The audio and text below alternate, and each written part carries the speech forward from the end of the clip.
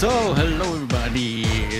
DrivenByMoss 14.1 is out and it brings a nice little addition to the Launchpad series. So all the Launchpads I support have this feature, but I thought why not take the little cutie here for demonstration purposes, and I loaded up a drum track, and there is now a new feature for the drum sequencer. So if you open up the drum sequencer, first let's create a new clip so we see something here. There was here a new row at the bottom where you had different combination keys, and I cleaned it up again, and you have now only this red button. So you have now again the larger range for creating clip length, so you can create up to 15 measures. You can create up your loop here now again.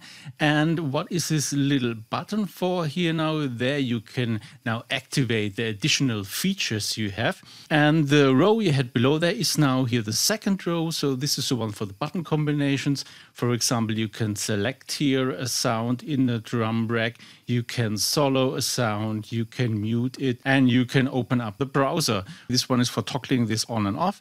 And here you have now note repeat function. So we have now just a normal sound, and if you activate it, we activate note repeat. So this is the same button as you have here in a shift view where you see that here up here. Let's create a new clip and deactivate here the recording. So we do not record. Okay, so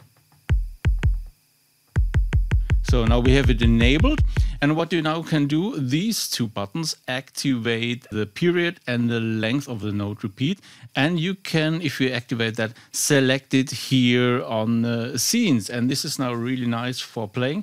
Okay. For example, you can do it like that, or you can do it like that.